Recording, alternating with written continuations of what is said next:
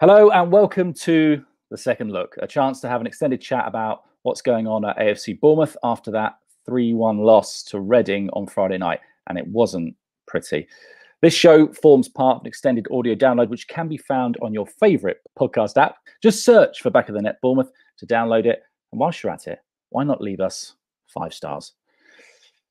Let's get started then, and I'm pleased to bring in podcast host extraordinaire, Jeff Hayward. Jeff, how you doing, buddy?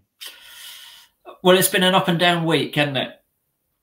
Yeah, lots to unpick, definitely. Yeah. And I've also got Tom Jordan hiding back there. How you doing, Tom? You okay? Yeah, not too bad, Tigz. Cheers, not too bad.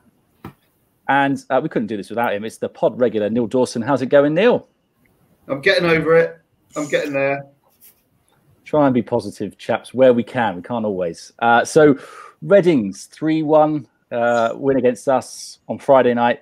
We won't dissect it chronologically and pull it all apart minute by minute, but so we don't think anyone wants to listen to that. Obviously, there are obvious problems on the pitch at the moment, and this podcast aims to explore them. So, Jeff, sometimes it's not the result, but the manner of the performance. What went wrong? Another game of two halves for a start, and I think if we're being consistent this season, it's in being inconsistent, and we showed it again. First half, I thought we were awful. It was worse than Derby, which was hard to achieve. Second half was much better, but watching the game again, the conclusion you can draw from watching that is that certain players are just not fighting as a team or for the team even, and we can't go onto a pitch against a team like Reading who are up for it with 60% of the players being up for it on our side. No, I think you're right, Jeff. It looks like a lack of desire, but what, Neil, is creating the lack of desire, do you think? Well, I don't know. I think it's a combination of a few things. I think you potentially got a couple of players that wish they were somewhere else, and it's always hard to. It's always hard once you've mentally left a club to fight for it. I think I'm not convinced that Jason's getting the tune out of them that he should in terms of desire. I don't know necessarily why that is. I always worry when assistants step up because I think they have a different relationship with players, and he would have been the one that they kind of would have gone to, and he would have been the go-between, between the players and Eddie. And I think it's really difficult, if you were to be fair to him, to step up and create that desire, because I think Eddie would have put the absolute this is the level of performance I expected, and Jason would have done more of the arm round, and quite a few people that we've had on the podcast that inside the club have said that's the role that he played. So perhaps they haven't quite got that want to die on a cross element as well, as long with a few of them wanting not to be here. Yeah, and Tom, you and I both, when Jason got appointed, we were quite vocal in agreeing that we thought it was a good move in terms of creating some kind of continuity. But there's a lot of people who said that then are now feeling differently. What do you think? How long do you think Jason's got now with these, if the performances carry on? It's a difficult one, really. He's probably, I don't see them kind of pulling the trigger. I think they'll give him the season regardless. I agree. I think that what I liked about it was the continuity side of things, losing Eddie rather than on his own, rather than losing everyone, if you like. That was kind of the reason I remain positive. But I appreciate that there's no managerial CV there, like Neil alluded to. He's got a certain relationship with the players already. Maybe that's not working now. But yeah, it's difficult to say he's doing a good job at the moment because of the recent form, unfortunately. But yeah, it's a strange one. I mean, the people that employed him knew his managerial or lack of managerial CV before employing him. So, nothing's come as too much of a surprise. But at the moment, the players that in some degree let Eddie down after the lockdown and when we unfortunately got relegated, seemed to be doing the same thing and going through the motions. I said on the free throw afterwards that it felt like very similar to some of them games we had behind closed doors when we got relegated, where we didn't need any motivation. It was there in black and white how much the game meant, and it didn't seem to come across on the pitch. And the players, we know the quality they've got, but it just feels like they're going through the motions and almost just going out there and thinking, well, someone will do something in a minute because we're too good. We'll get a goal in a minute. And Reading done the complete opposite. And there's a lot to be said for hard work, desire and fight, along with the technical ability. And we're just not seeing it at the moment. It's a real concern. We all like the idea of continuity, Tigz, but continuity in the crapness we saw in some of those games last season is not what I wanted. No, I can see that. And I know, Neil, you weren't sure. In fact, you were quite sure that you weren't sure on that as a direction to go. Do you think we've made a big mistake now? Have we missed the boat to get a fresh voice in? So I didn't think Jason ever struck me as a manager, and I know people that have played or spoke to people that have played and that said similar things. So that was my concern. If you ally that with the fact that we clearly needed a big change, I would have kept Eddie, because I think he earned the right to maybe make that change himself, and I think he's talented enough to have made that change. But once we decided we weren't keeping Eddie, or he decided he wasn't staying, whatever happened, then it had to me, we had to then think, right, well, we can't do continuity. We've got to go elsewhere, and also not to interview for it. There was no proper interview process. No one else was looked at. It was a lazy appointment, I think, by a chief exec that just wanted to keep the whole gravy train of friend circle going that I think's afflicted us for quite a while. So, I mean, that was the reason, that I was dead against it. I've not seen much to change my mind since. Have we missed the boat? Not yet, no, because we're in a playoff spot, and we've got a squad that should win the playoffs if they get into it. Because it's a phenomenal squad and it's been added to. So no, I think we could make a change now. I think we would be fine, but we'd have to make it quickly. And I think what we'll find is this squad is so good that they'll win some of the games coming up. But that's not our issue. Our issue is they've got to go up, not that they can beat Sheffield Wednesday. None of us will be surprised if we go and beat Sheffield Wednesday on Tuesday, but it doesn't really fix the ability to play against the top sides and beat them that we're going to need to get back in the Premier League. And we have to do it this year because of the parachute payments. Where is the malaise, though, Neil? Where do you think it is? I mean, it strikes me a lot of it is down to the attitude of the players. They were fragile last year in key games. We're seeing that again this year. Yeah. What Jason is now faced with is, and what you can see he's doing is he's rebuilding the squad with mentally stronger players, right? But trying to do that mid-season while we're trying to go for promotion, I mean, yeah, Pearson's got to play on Tuesday night instead of Lerma or Billing. I mean, he's got to play. You think, well, you've got to start Wilshere, so then you're playing three people in midfield who've never played together before. Mm-hmm. Where's it work? How's it? Also, if you were to ask any fan what positions we needed to improve, central midfield would have been probably the last of those positions, because we've got, as well as Lerma, Cook, Billing, we've got Jack Wilshere, obviously, we've got Dan Gosling, who it looks like, I'm sure we'll talk about him in a minute. The centre midfield was not the issue. We patently don't have a left back, and we patently, even if you think Solanke is good enough to play week in, week out, and for me, the jury's still out on that, we haven't got cover. We haven't got quality cover for Solanke. So we needed a centre forward and we needed a left back. And we probably were best stocked in central midfielder. And we've gone out and signed 2 central midfielders, which to me is, again, just sets alarm bells as to chief exec and managers' ability to do the jobs that they're paid to do. Yeah, and we'd now be looking at Dan Gosling probably, well, no, most certainly we know now is on his way. Tom, he's somebody who always gave us fight. Jason's looking for fight. What's going on there, do you think?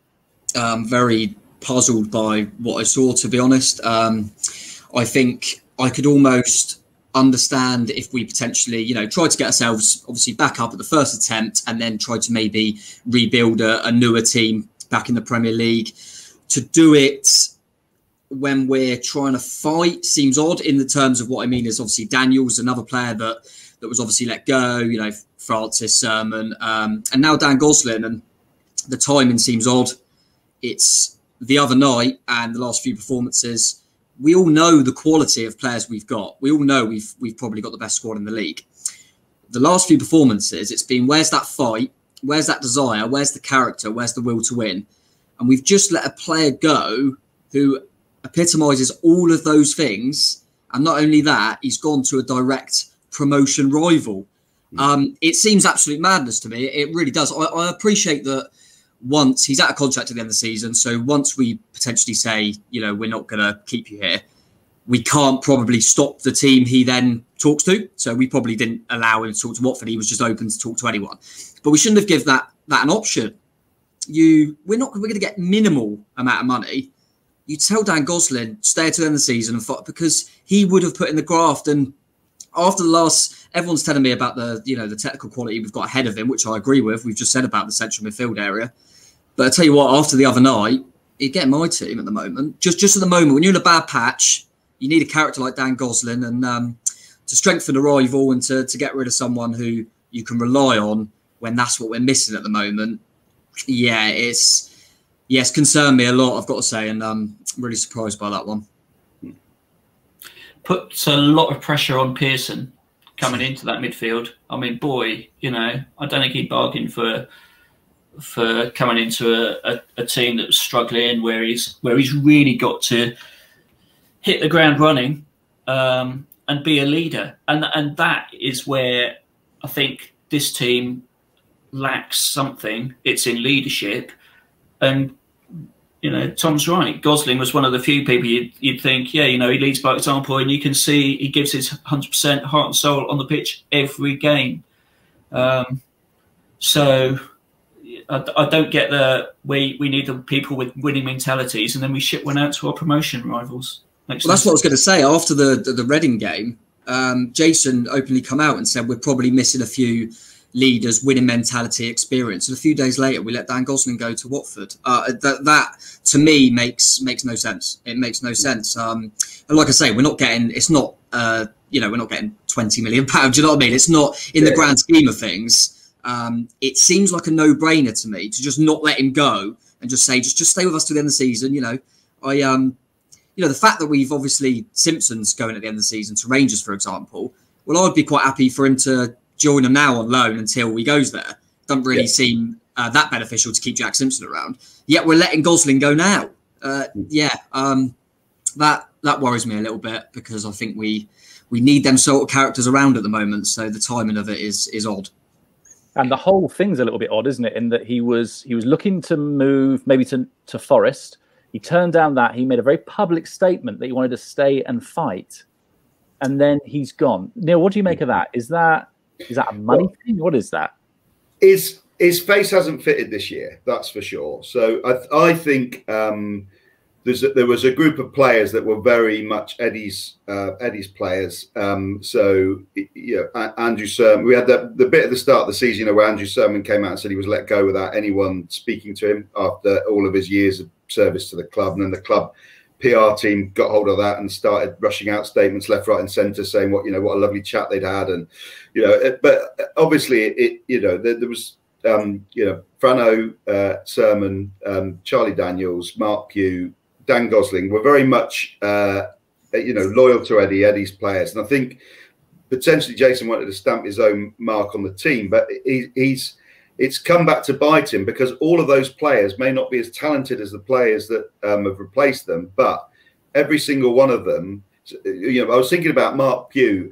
Diego Rico rightly got a hammering on for his performance, but Dan Juma didn't track back once. So Diego Rico was facing two players at every time. If Diego Rico had Mark Pugh in front of him, he'd have looked a decent left back, because he coped fine with the top league in Spain. Lloyd Kelly was a brilliant left back at Bristol City, and Bristol City fans said we were lucky to get him at championship level. But again, he's looked awful. But there's never, ever been anyone covering in front of them or dropping behind them or doing anything like that. They are completely and utterly exposed to have a place at left back at this club. And I just think that's that's the issue. And in Dan Gosling, you could just see he featured far less in the Championship than he ever did in the Premier League. Jason just didn't fancy him.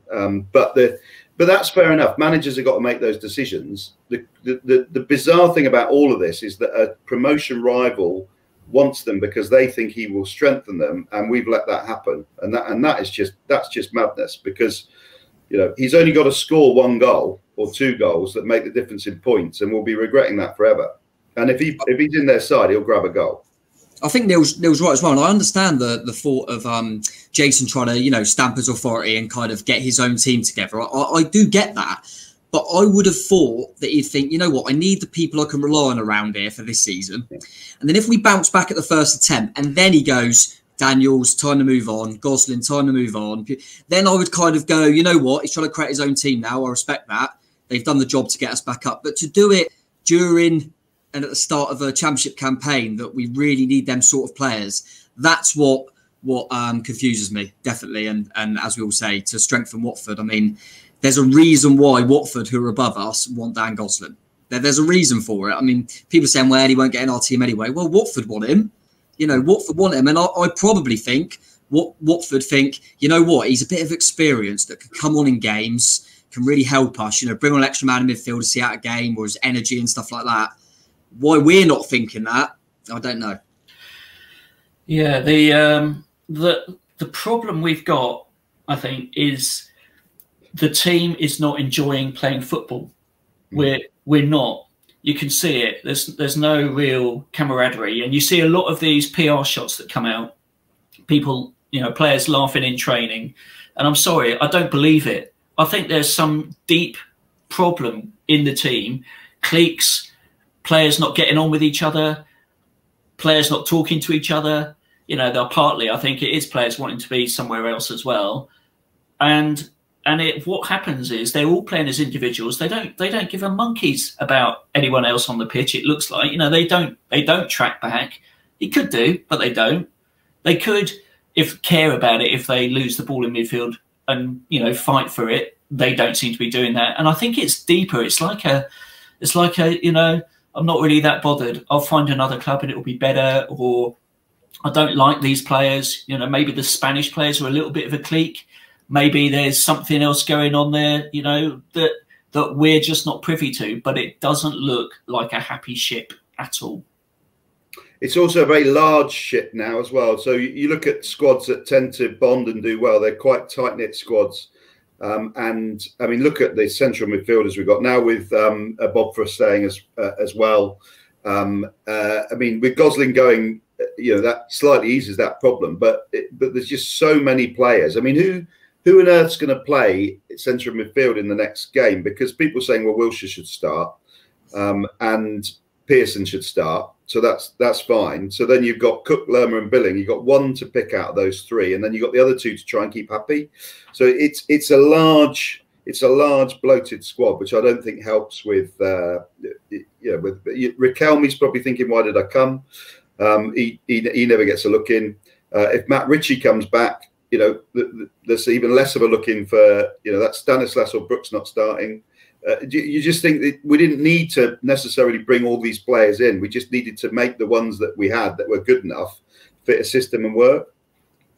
I'm glad you mentioned Ritchie there, Neil. Just want to get some kind of thoughts on him. If he possibly is looking maybe to come back to us, Ritchie to Bournemouth, what's he going to bring?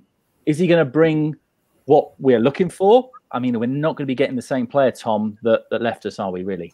We're not going to get the same player. I think since he's been at Newcastle, he seems to have adapted into a left back, left wing back role.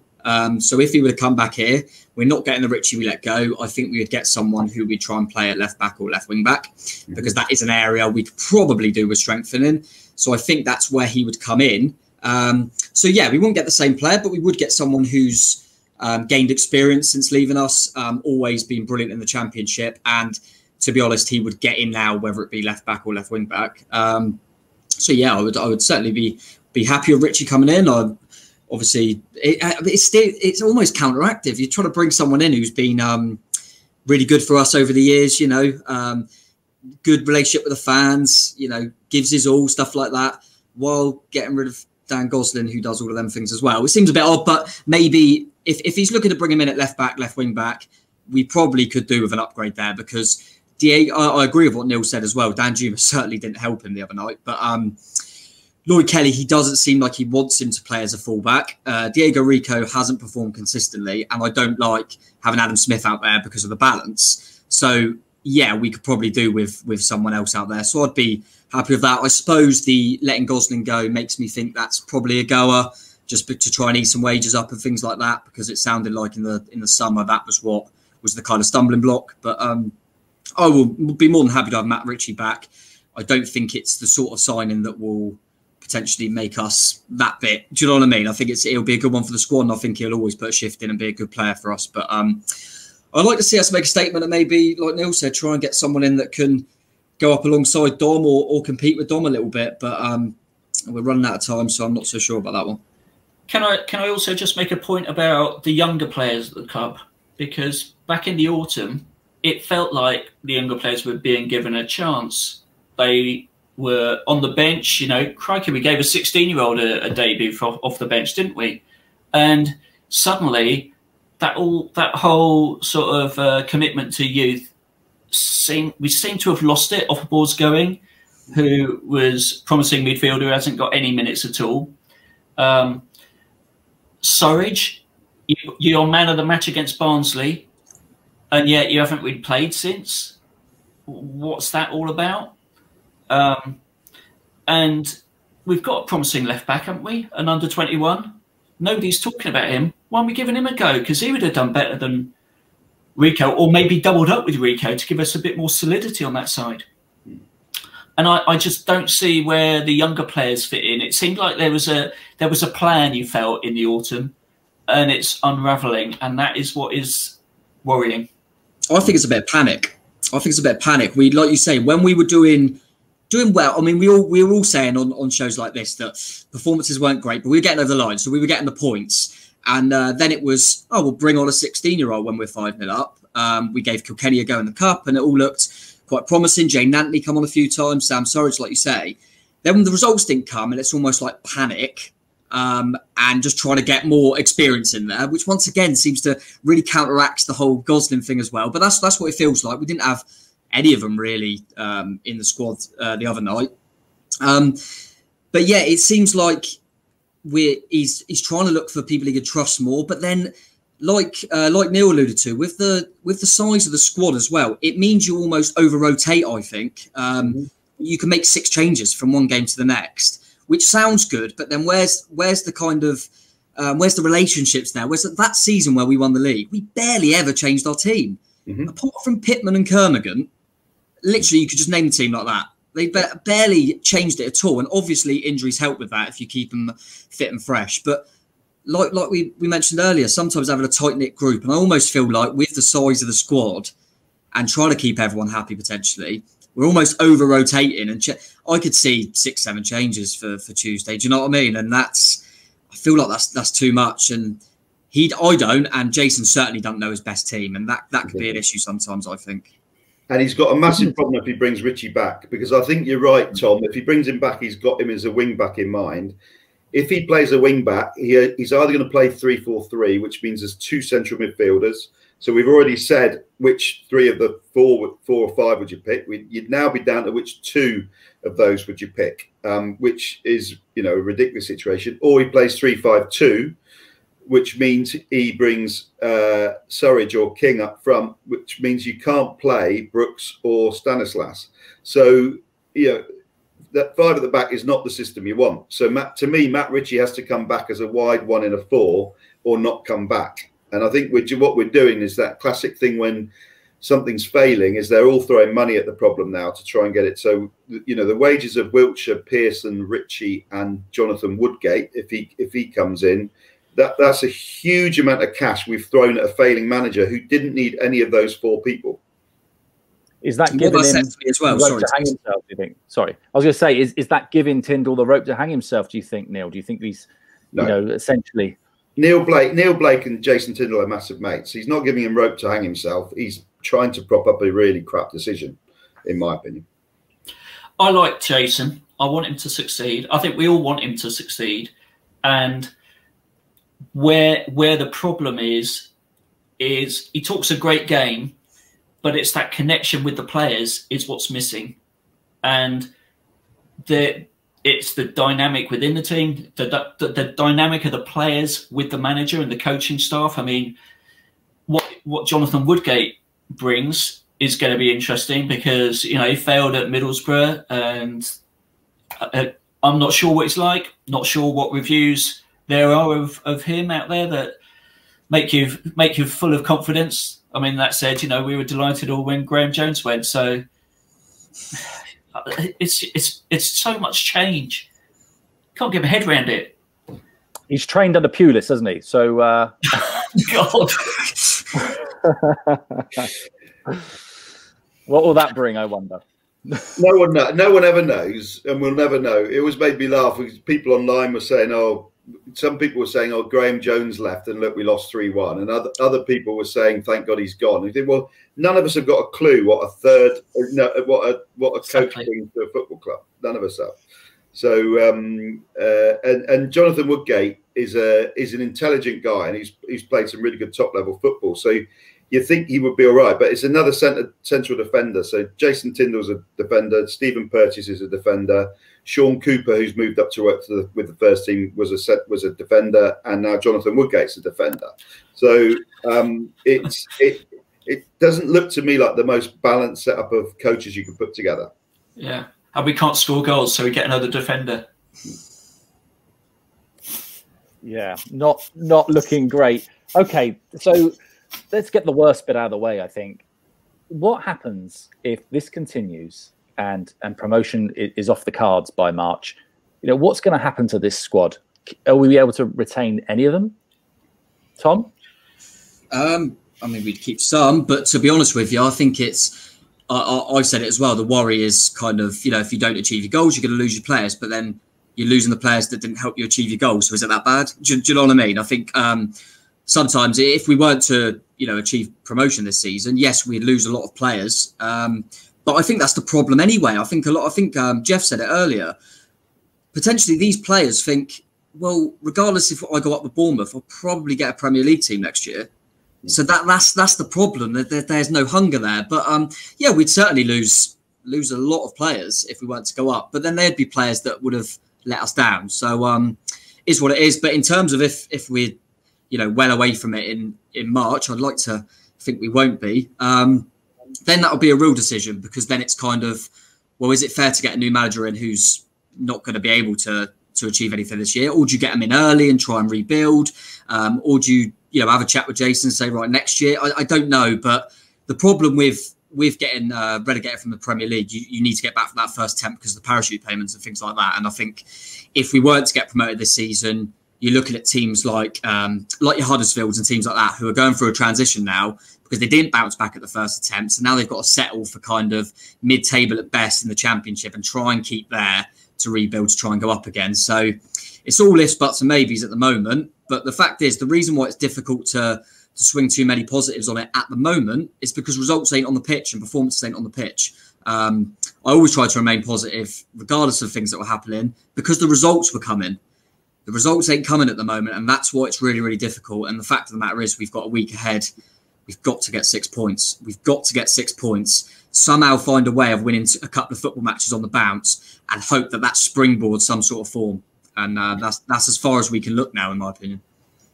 We've only got the promotion season to look back on as what got us up last time, and hunger was a big part of it. We had lots of players with points to prove because they were used to playing at League One, League Two level, and you know, Eddie had got them to a point where they believed they could go further.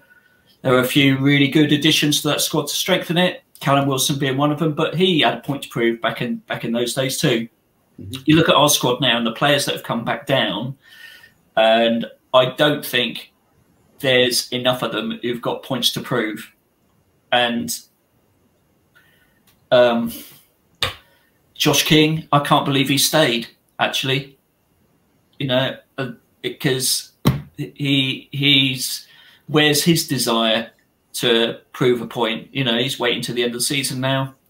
Lerma and Billing, not sure they have points to prove necessarily. They probably both think they should be in the Premier League anyway.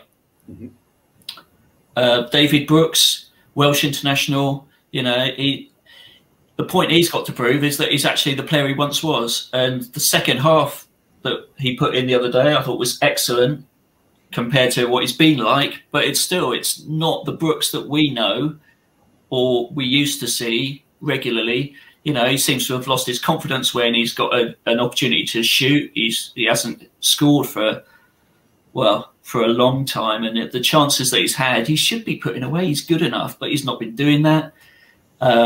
He's giving the ball away. So he's got a point to prove, you'd think. Or are they just thinking, well, we'll wait until the end of the season and get picked up if we do go down? Or stay down, rather. If you're a full international and you've got an agent, then a move is guaranteed for you. So Diego Rico would go back to, you know, a newly promoted Spanish club and be a decent left back for him. Jefferson Lerma would have a host of clubs and the option of China, like all South American internationals have always got the options and links with China if he wants to go and do a big payday for his family for the future. You know, Josh King, Brooks, they could all go, and that's the difference. Whereas nobody wanted Frano or Mark Pugh, and even when they were in the Premier League, nobody wanted them. So, and you know, had we gone down in the first season, no one would have come in. No Premier League clubs would have come in for 80% of our squad. Probably Callum Wilson, you know, and that'd have been it. No, none of them. So they all had to keep going and going and going. You could see it with that Reading player who did that great double block on the goal line. That's what we used to see from Tommy Elphick and players like that. That poor lad threw himself twice at a moving ball. And I watched, contrasted that with Jefferson Lerma, who we all know is a hard man, and he's switching off, not tracking back, you know, all those sort of things. But that a manager is the person that's got to get hold of you and say that's not acceptable. You're not playing again. I said the other night, it felt like I felt jealous watching Reading because it felt like that's what we were like when we went up.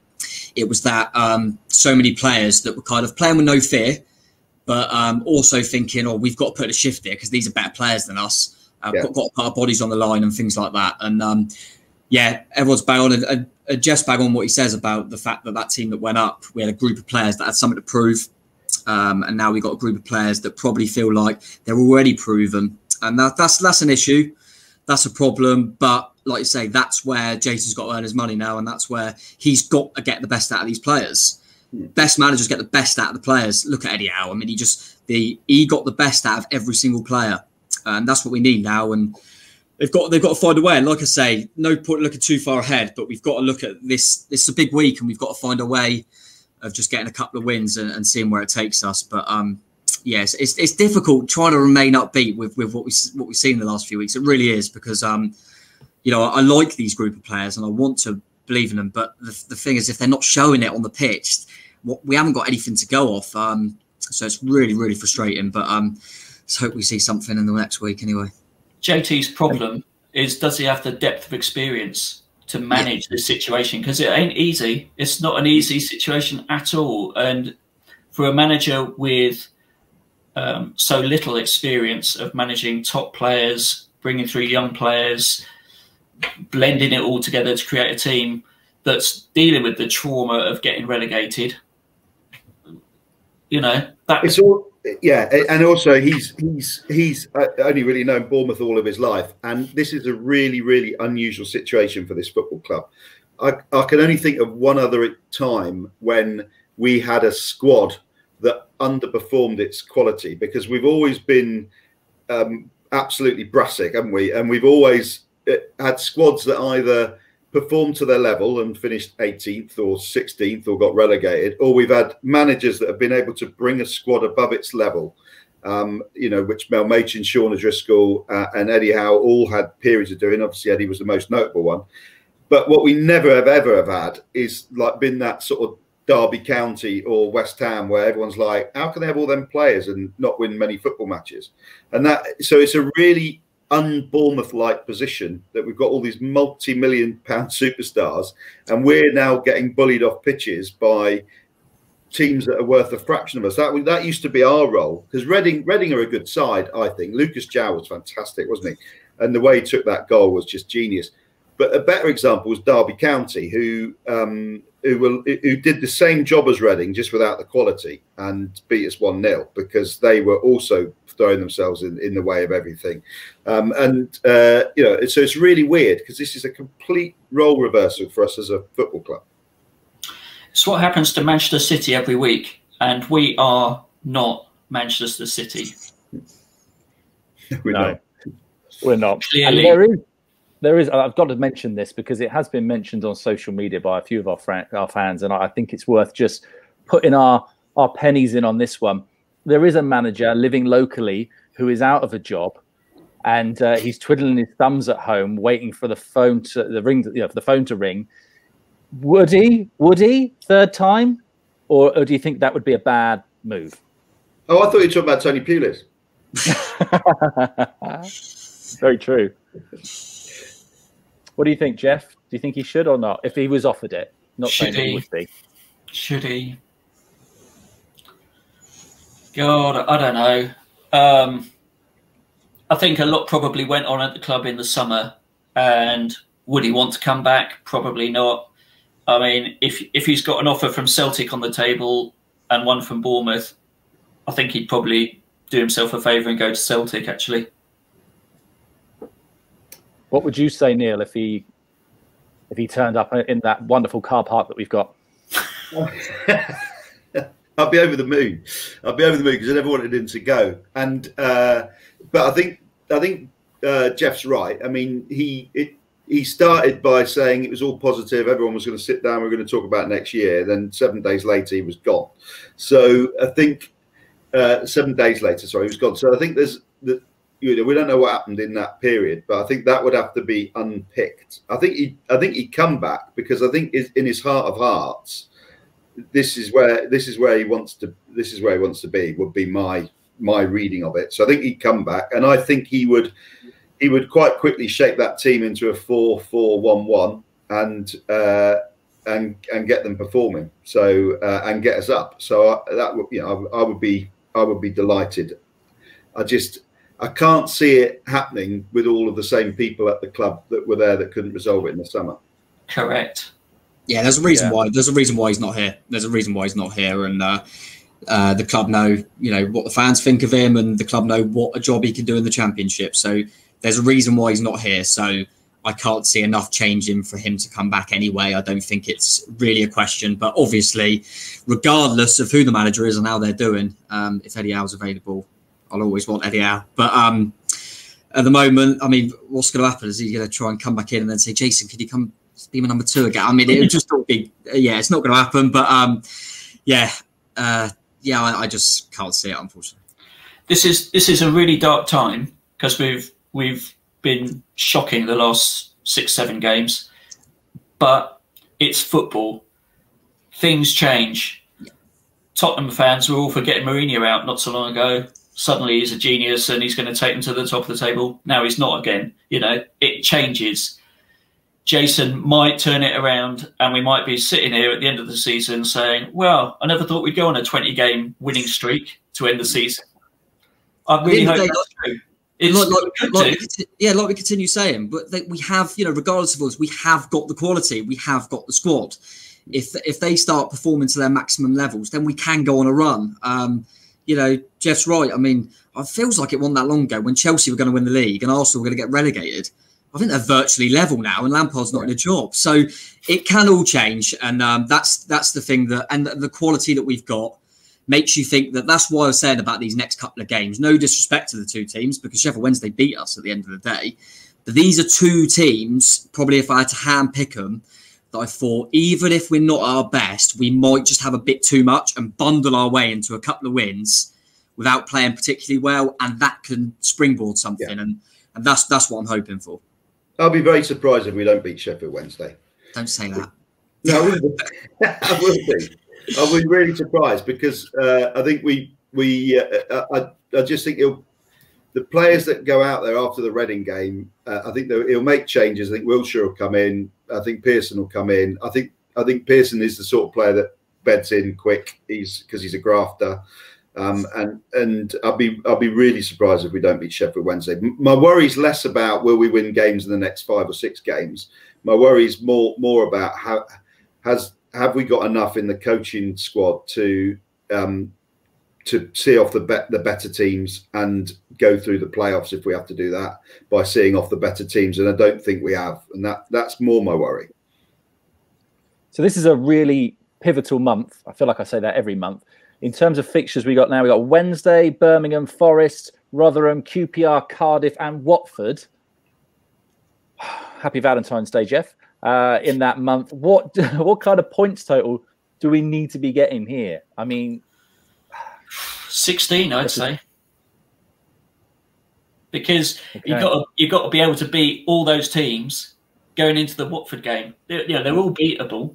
We've beaten most of them already this season. We should have beaten Rotherham. So, quite honestly, that's a pretty decent run we've got up until that Watford game, and then we're at home. There's nothing to be afraid of with Watford. We've seen what they like. We know what they like. We know what's coming. The challenge will be whether we get bullied by them or by any of those other teams in the interim, because they've seen what beats us, and it's kicking us, it's disrupting us, it's not getting Solanke into the game, and it's by being more energetic than us. And if they do that, we know we could easily drop points, but it's up to the boys to turn it round, isn't it? It seems mad saying like six wins in a row on current form, but if you take all them games in isolation, you go, well, we should beat them, we should be, and that's the point. I think a concerning thing is I spoke to a Reading fan prior to the game, who I spoke to prior to the game before, and he said that the manager and that kind of said how they've got a different plan this time, because last time they felt they were maybe a little bit naive, in that second half against us, and they've seen how teams have got results against us, and they're going to use that to. It feels a little bit like that at the moment. Teams know what to do, so that's a worry. But yeah, like I say, taking them games in isolation, we should be able to win. I mean, I'd like to think we can win at least 5 of the next 6, but I don't know. We'll see. We're still not scoring goals actually, and I think Solanke playing the way we're playing does not help him, because he's getting beaten up by the centre halves every time they play the ball into him as a target man. He needs help up there, and he's not a fox in the box sort of striker. So it's difficult for him to get into the game and get his confidence back to get scoring. I really think Sam Surridge has been underused. I'd love to see him playing 2 up front, whether that's Solanke and King, Solanke and Surridge and King, maybe. Give Solanke a break, because he doesn't look like he's going to score at the moment, and we need him to. Yeah, I think he's a streaky player, Solanke. He's always, and he had he looked poor, and then he looked excellent, and now he looks poor again. So I think if you are a streaky player, you do need to have someone that comes in for you, and then you need to come on and score a goal, and then that brings you back into the side, doesn't it? So I think the biggest concern is, in isolation, Tom's right, we can win all those games, but we've won 11 out of 26 games this season with the best squad in the league. And that's that's kind of what it boils down to me, is that how can you have a squad that good and only win 11 out of 26 games? So that there's got to have to be a dramatic shift or change in what we do. And I think we've got to, if you were mentoring Jason, you'd just say, settle on a system, settle on a group of players, take them to one side, put 16 or 17 on a training pitch, get the others off training somewhere else, just concentrate on that 16 or 17 and tell them this is the formation we're playing, and we're going to play this for the next 5 games, whether we win or not. And just to bed into the fact that they're not having to get used constantly to a different system every game. Because God forbid if we're changing our system to match up against the likes of Coventry and people like that, because we shouldn't be.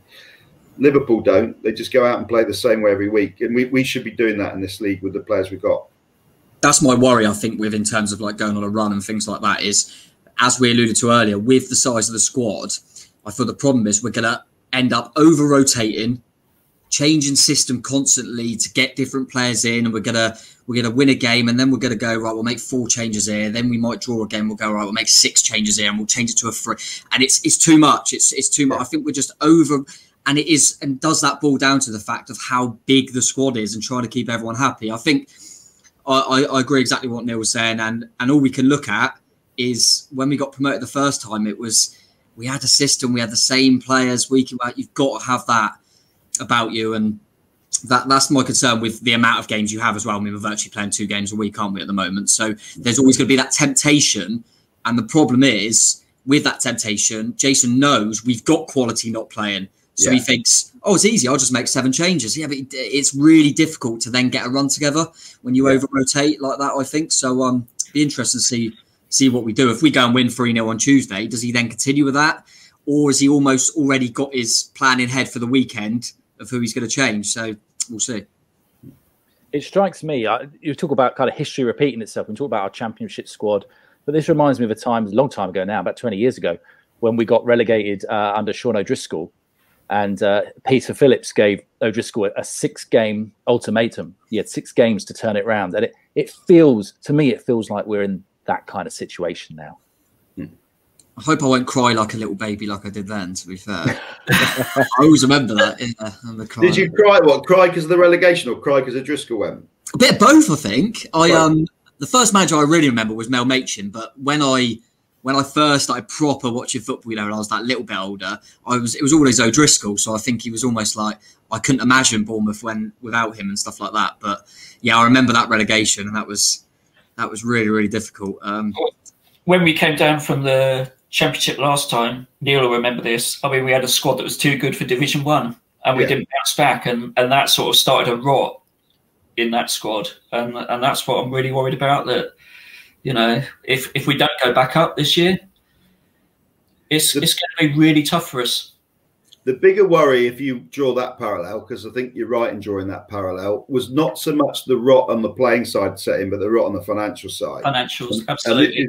This is my worry of, because back in those days, we kept players like Luther Blissett and, you know, Sean Till. They're all on massive wages in crowds of 4,000, and that sparked the whole financial crisis that then rumbled on for 15 years. And this was always my concern about making sure we had a proven manager for this year, was we not to allow that mistake to happen again, because we're now compounding it with the wages of Jack Wiltshire, and, you know, I'm sure Ben Pearson's come for a reason. We paid players a lot of money. I mean, the reason why Dan Gosling didn't go to Forest will be they didn't match what he was on and Watford are. That you know, I don't think he really wanted to stay and fight for his place. I think he'd given up on that.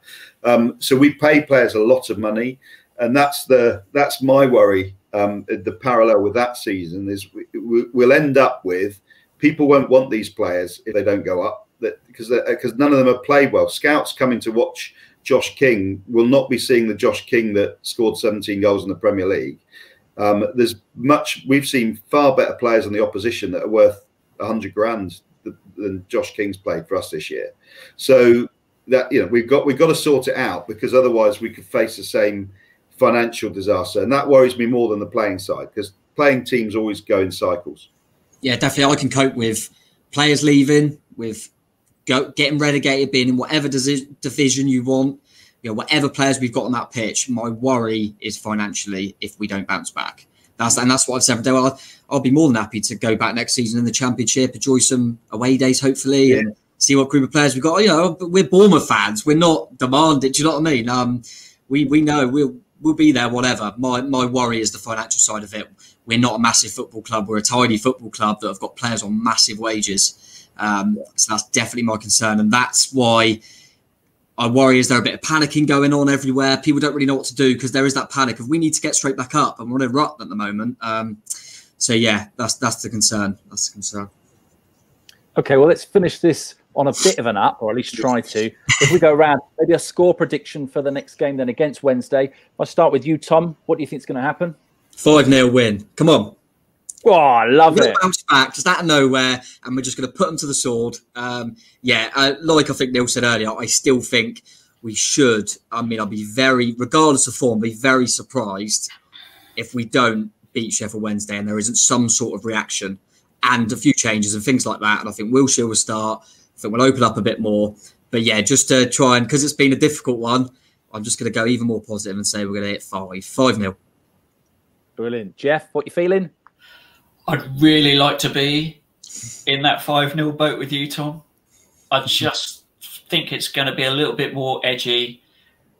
I think we'll make it probably 1-0 or 2-1. 1-0. There you go.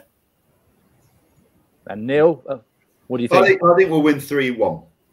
Would be my take. I think we'll concede. We might even concede first, just to set the whole Twitter world on fire, and then come back and score. I think we'll win. I think if we don't win, then we really, really need to look at things. If we don't win and don't play well, then we really need to look at things. But I think we will. Yeah. These next two games, it's Sheffield Wednesday and Birmingham, both winnable. We've got to get 6 points, and then we can, let our hair down and play Burnley in the cup, can't we? Don't say let our hair down when Neil next year. Yeah. Or me, to be fair. I was like, you're not exactly good at it yourself, Tom. That's true. If we concede first, I'm going to have to hide, I think, off Twitter for a bit. Yeah, you probably do, Tom. You probably do. Well, gentlemen, thank you very much for your company today. Jeff, thank you. Thanks, Tigz. Tom, thank you very much. Cheers, Tigz.